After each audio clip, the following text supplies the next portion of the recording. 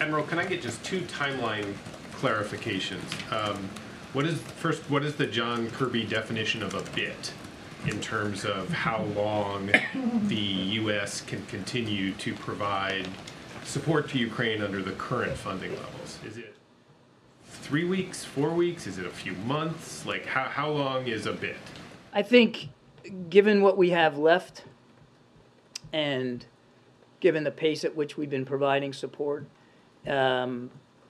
you're talking perhaps a couple of months or so, roughly. Now, it depends, Michael. The reason I'm being squishy on this is because it depends on what's going on the battlefield and how big the packages are and what capabilities Ukraine needs. And as the war has evolved, so have the packages. And so I need a little bit of breathing room on what a bit means. But you know, in coming weeks and a couple of months or so is roughly about right. Okay, the other thing that's important to me, I don't mean to talk too much here, but it's not just the authority that presidential drawdown authority is not a check. It's not a checking account. It's how much authority they have to go to the inventory, to the shelves, and pull stuff off. And depending, each package costs different because the capabilities and the tools you're pulling off the shelf cost the Pentagon a different amount of money.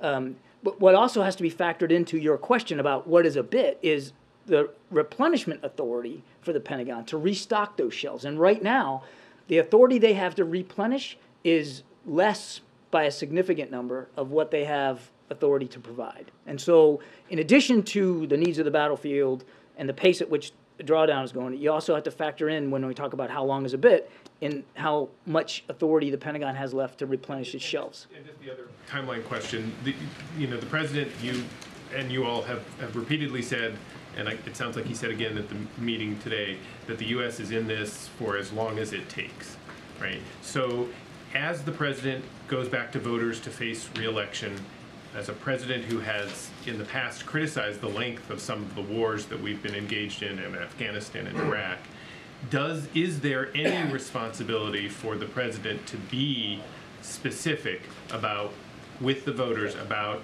how long he thinks the United States should be willing to be involved in this? Should he be willing to say 2 years, 5 years, 10 years, 20 years? Like, how long, does he commit the United States to being in this system, in this situation of what is costing tens and tens of billions of dollars on a regular basis? For as long as it takes means for as long as it takes, and the president has been very, very honest about that. Every other leader on the call also, in their own way, emphasized their commitment, again, for as long as it takes. Now, look, I mean, everybody, we'd all like this war to end tomorrow. It could if Mr. Putin would do the right thing. Certainly the Ukrainians want it to end. Nobody wants to see this go on any longer.